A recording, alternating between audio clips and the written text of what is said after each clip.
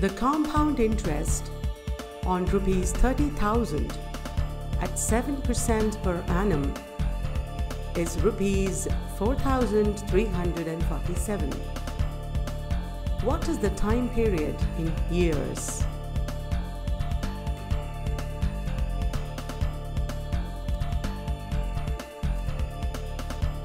Total amount is the sum of principal amount and interest.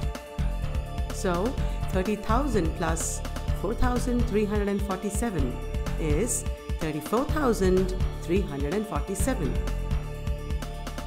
Let time period be n years.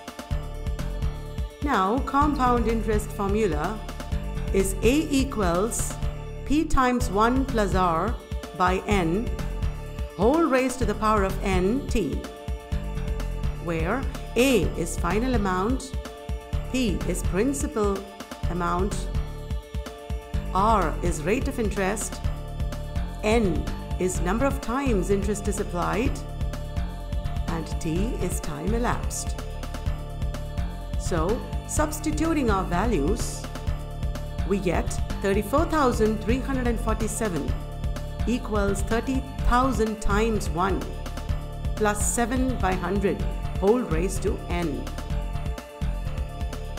Calculating further, 34,347 by 30,000 equals 107 by 100 raised to n.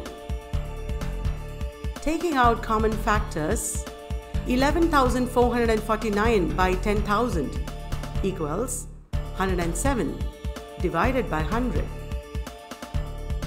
Here, 10,000 is the square of 100. So, 11,449 must also be the square of 107, which it is. So, we get the value of 9 to be 2.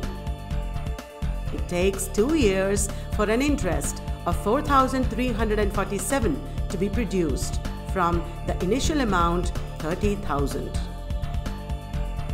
Thank you for watching this video.